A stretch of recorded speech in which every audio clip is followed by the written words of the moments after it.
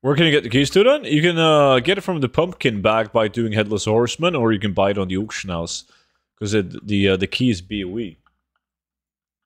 But yeah, you just spam Headless Horseman on all your outs and try to get it from the pumpkin bag.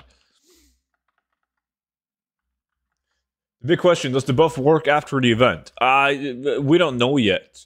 But if I have to guess, yes. But you're not going to be able to get more keys when the event is over. So the keys might be really expensive. I don't think the transmog seems to be too easy to get, right?